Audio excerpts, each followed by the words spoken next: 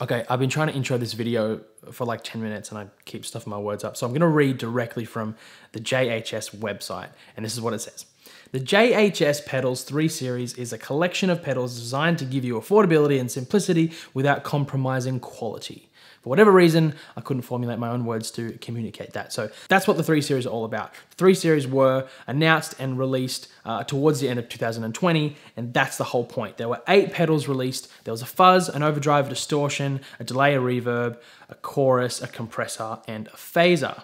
And each of these pedals cost $99 US, all made in the USA. The pedals themselves are really simple in terms of the design, the visual, and the enclosures. They're all the same. They're all just white with 3 knobs and a switch. You've probably seen them before. But as we've kind of come to know with pedal releases, guitar releases, amp releases, anything really, even in the tech world, these companies tend to send this equipment out to like every YouTuber known to man, and all of the videos get released on the same day. And we kind of get bombarded with this new product. And the same thing kind of happened with the JHS series, is that there was a lot of hype surrounding it. And I kind of wanted to have a look at these pedals about a year and a half after the release. Since the launch of the pedals, they've also released a hall reverb, a flanger, and just recently a screamer, which is based on a tube screamer. And it kind of got me thinking when the screamer came out, how are these pedals going? I don't have any sort of analytics to, you know, how successful they are, but I bought 2 of them at release. And I've currently got a 3rd with me. So I thought, let's take a look at 3 of these pedals and we can kind of judge, I guess, the rest of them from these 3, because I'm guessing the quality is going to be kind of pretty good across the board and pretty similar to the ones I have here. But the main point of this video today is to kind of ask the question and hopefully answer the question, despite all the hype from about a year and a half ago, are these pedals any good? Are they worth it? The thing I'm kind of thinking is, are they boutique quality pedals at a lower price, or are they an affordable pedal made in the USA? So are they like pretty good, but they're made here and so they're a bit more expensive, or are they like actually great and are able to cut costs and get it to you, you know, at a cheaper price? Do they compete with JHS other pedals and with other boutique guitar pedal makers, or do they compete more with the Mua stuff and the Nuix stuff and things like that, but at a higher price point? We're gonna ask that question today. We're gonna also take a bit of a deep dive into these 3 pedals that I have with me today. I've got the Fuzz with me today, so 3 Series Fuzz. Also got the compressor, nice and simple, and then the overdrive. So as you can see, wide enclosures, really, really simple. They all have 3 knobs and a switch. They all look the same. And the rest of the line is the same. So the other 8 that they've released all look exactly the same. So yeah, let's have a little look. Towards the end of this video, after I kind of do the actual playing and demonstrating of the pedals, I will give my thoughts. And I will answer the question to the best of my ability. Are these pedals worth it? Should you spend your money on them? Or should you kind of push for something more expensive? Or should you save money and go cheaper? Like, they're in this little middle ground, and I kind of want to work out, is it a good middle ground, or is it kind of like a go up or go down sort of situation, if that makes any sense. So stick around until the end of the video for my thoughts on the question. Are the JHS 3 Series pedals worth it a year and a half after the launch? Okay, so as you can see, we have the compressor, the fuzz, and the overdrive from the JHS 3 Series collection of pedals. Really quickly, just to go through my signal chain for this video, I'm using my Mexican Player Series Stratocaster into a Polytune Mini 3, and then into the compressor, the fuzz, and the overdrive from JHS 3 Series. And from there, I go into the Strymon Iridium, which is set to the round amp, the deluxe reverb, and also cab C. It's just all stock. From there, I go into my Universal Audio Apollo Twin X, and any reverb that you hear in this video will be done in post. So I'm going to start with the compressor, then go to the fuzz, then go to the overdrive, and just sort of work my way through the pedals and show you, I guess, what they sound like, how I like to use them, and how you can use them in different ways, subtly or really extreme or whatever. We're just going to go through fairly quickly because I don't want this video to take too long. So this is my dry, unaffected signal, so purely running into the Strymon Iridium, and that's it.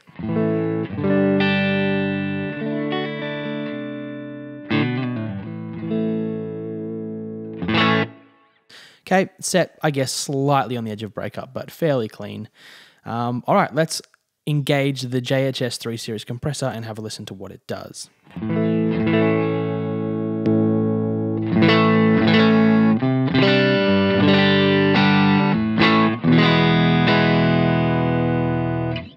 Probably the first thing you'll notice is that there is an increase in level. But I don't know if you can hear it already, but definitely from playing the Strat and it being here playing the guitar is definitely less dynamic range when you play, but it kind of feels nice at the same time. So we've got volume, attack, and sustain, and then a bright switch. Volume does what you'd think volume would do, which is more or less volume. Attack goes from fast attack to a slow attack. Fast is all the way to the left, slow is all the way to the right, and anywhere in between. And then the sustain is kind of the amount of compression, or obviously the sustain that you get because of that compression. If you don't know how compressors work, I'm not going to go into that, but there are plenty of awesome videos talking about how compressors work, so I'd definitely recommend you go and checking some of those out on YouTube. But for now, let's have a little play with the controls. Firstly, I'm going to start off by kind of getting the pedal to more or less unity gains, so we're not hearing a massive volume boost, because automatically we're going to think that sounds better. So we're going to kind of get it dialed into where it's fairly neutral, I guess. So let's go without.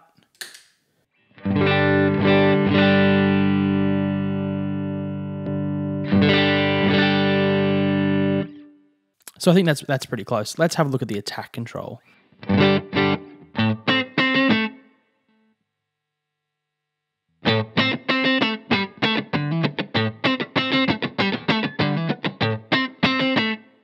So you can probably hear straight away that when I turn the attack control all the way to the left, we're getting a faster attack, which means my initial note, the initial transient, the initial attack that you're hearing from the guitar is kind of squashed like immediately. So it's not really letting that initial transient through.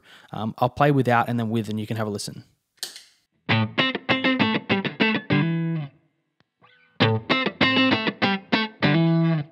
It just squishes it straight away. So that's a bit quick for how I like it. So let's back it off just a little bit so it's a little bit slower.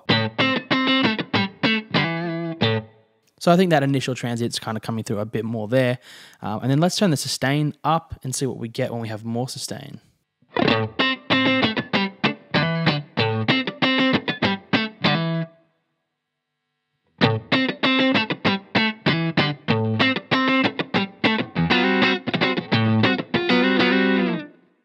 If we go for a super compressed sound, we'll go for a bit of a faster attack.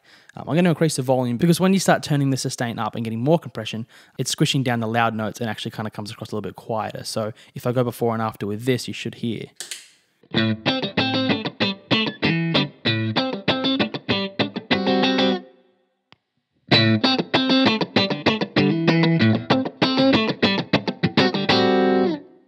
So yeah, that's super cool. Compressors are often used for funk situations and things like that, especially at these kind of settings, these kind of extreme settings. And this JHS 3 Series compressor definitely goes, kind of spanky and super compressed, which is really, really cool. And there's also a bright switch. So if I go without the bright switch and then add it in, it's brighter. For the Strat though, I'm going to keep it off. I guess sometimes if you're using humbuckers or something like that, it might be nice to have a little bit of extra brightness in case the compressor kind of takes some of that top end off. So I guess that's a handy feature to have on this compressor. I'm going to show you, I guess, my favorite setting to use on the compressor, and it's sort of an always on thing. I don't use always on all the time. Depends on the guitar I'm using. When I'm using my Strat, I kind of like having a compressor always on, and these are the settings that I'll go for.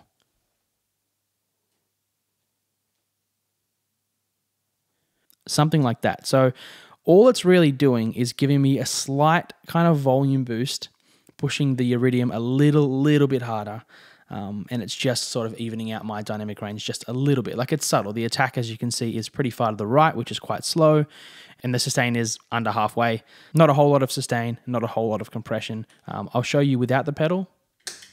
And then with.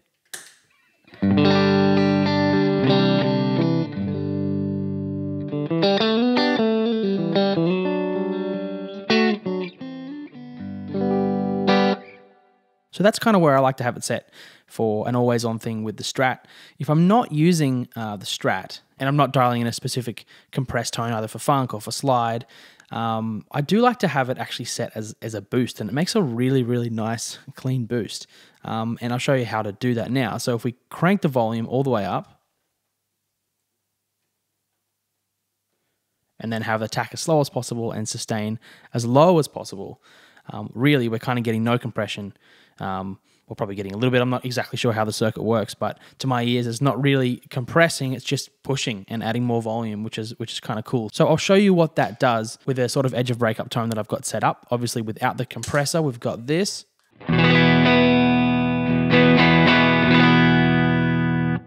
Switch it on.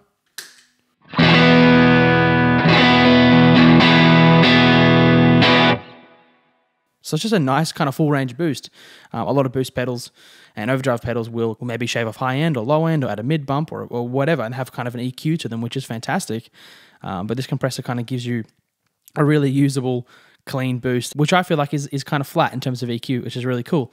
And as you heard, that took me from an edge of breakup thing to proper, dirt breaking up. If you have a super, super clean amp, this will just give you more volume, which is really cool. Or if you have it going into an overdrive or something, it'll just give you more gain, maybe a little bit more level. But that's just another kind of cool way that you can use the JHS 3 Series compressor. Let's move on to the Fuzz now. So just like the compressor, the Fuzz has 3 controls and a switch. We've got volume, bias, fuzz, and a fat switch. Volume obviously is going to do what you think, which is going to give us more or less volume. Fuzz is pretty obvious too, more or less fuzz. The fat switch, I will hear, kind of warms things up a little bit, makes things a little bit fatter, as you would expect. And the bias is cool. It's kind of a gated thing, and you'll hear that we can kind of go from it's more of a smooth thing all the way to the left to like super gated and gritty and kind of Velcro-y all the way to the right, which is really, really rad. So I'll show you what this sounds like just with all the knobs where they are, just facing up. So this is the clean tone.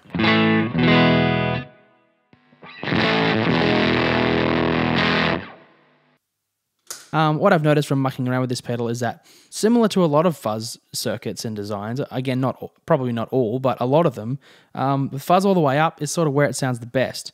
And so I'm going to just do that. I'm going to crank the fuzz all the way up. And what I'm going to do is actually start with the bias all the way down. So this will give us sort of no gating, and it should be kind of as smooth as we can get from this pedal anyway. So this is what it sounds like.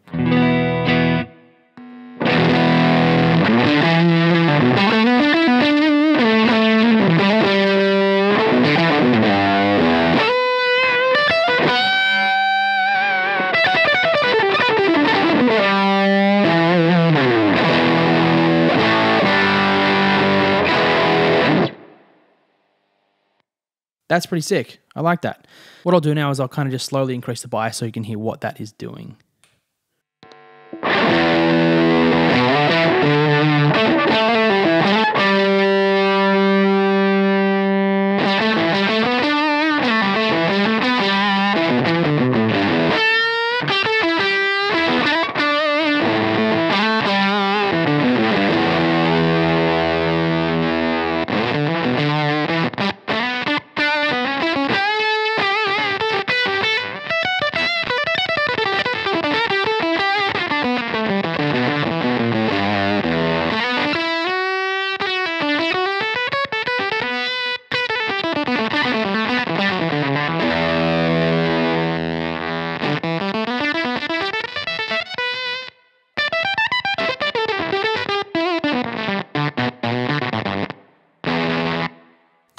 So it's kind of gating and getting that kind of cool Velcro-y gated fuzz sound. And you can kind of hear that obviously when it gates, the noise kind of goes away too. So if you have a listen as I decrease the bias, you'll hear the noise comes back in because the gate isn't as strong anymore. So you can hear there, it's just over half. With my guitar volume up, yeah, you can hear that now. Kind of goes away. So you can kind of use this pedal as a fuzz that sort of doesn't have a heck of a lot of noise when you stop playing, which is kind of cool because fuzzes often have a whole lot of noise, which is, part of it, but this is kind of cool.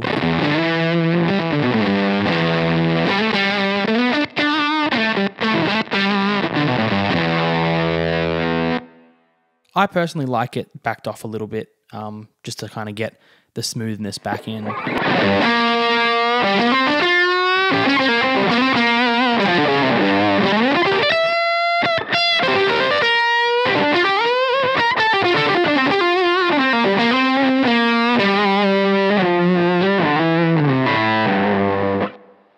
And then finally, the fat switch. So let's hear what that does.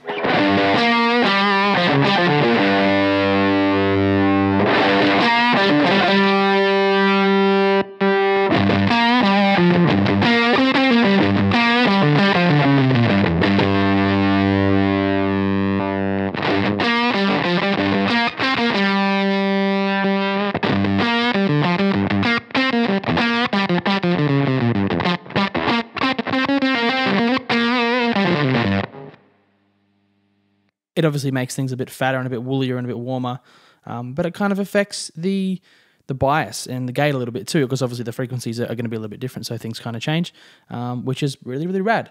But yeah, that's the fuzz pedal. Let's move on to the overdrive. This is, again, 3 knobs and a switch. Super simple. I don't know what this is based on, but let's have a listen to what it sounds like. This is the bypass signal. Let's switch it on.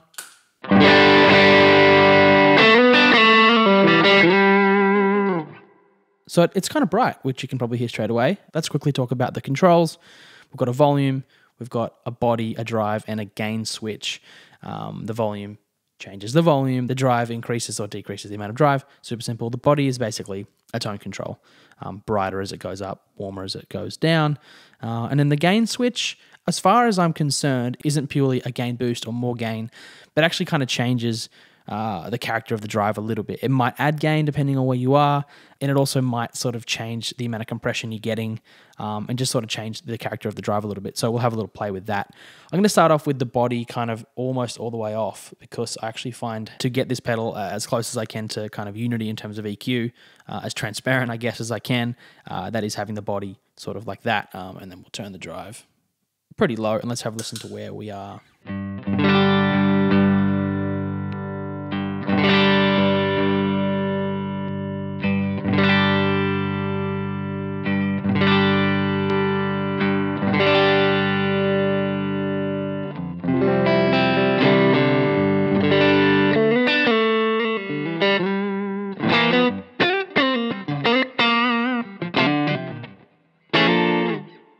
If you're listening on headphones or any kind of decent monitors, you can probably hear that it's actually kind of taking away quite a bit of bottom end.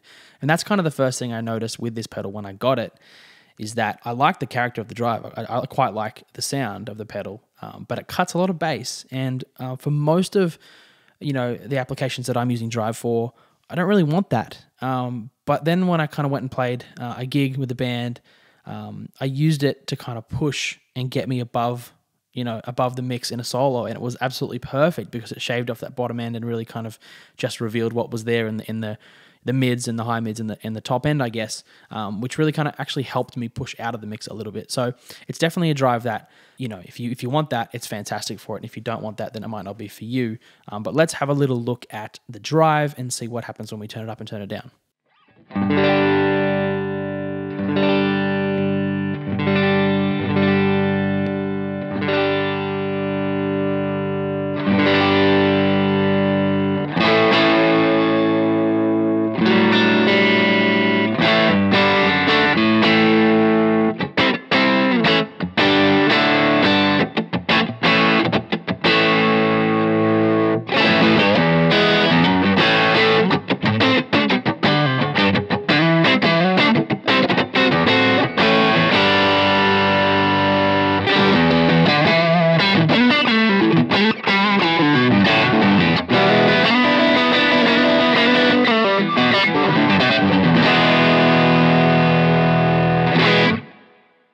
So there's a good amount of gain on tap. That's pretty cool. I'm going to bring it back down to half, and let's have a listen to what the gain switch is doing.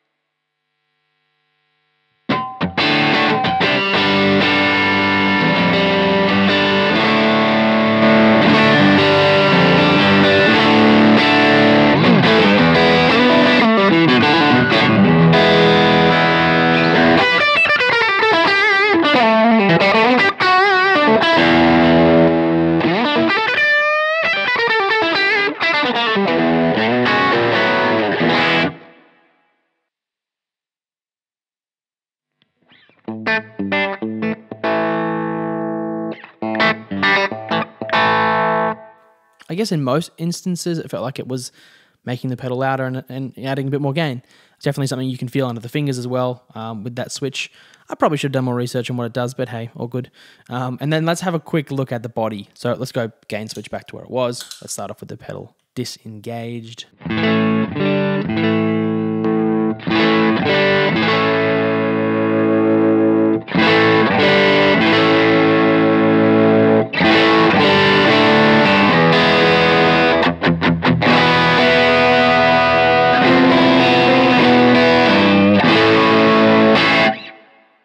Makes it brighter as it goes up. Let's bring that back down to kind of where it was. And let's have one little look at what the volume is doing.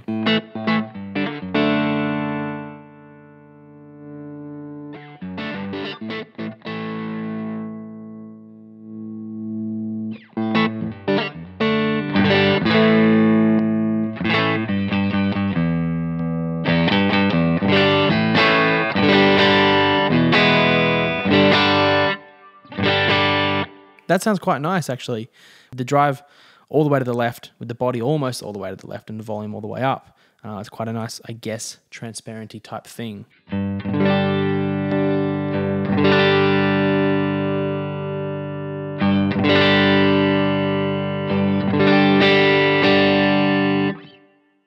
So that overdrive, it might cut a little bit of bass, which I don't really love, but on a setting like that, it was actually really nice. And like I was saying before, as a pedal that kind of pushes you out above a mix in front of a band a little bit and kind of shaves off a little bit of low end, it's actually a really, really helpful tool and a really useful thing to have on your board.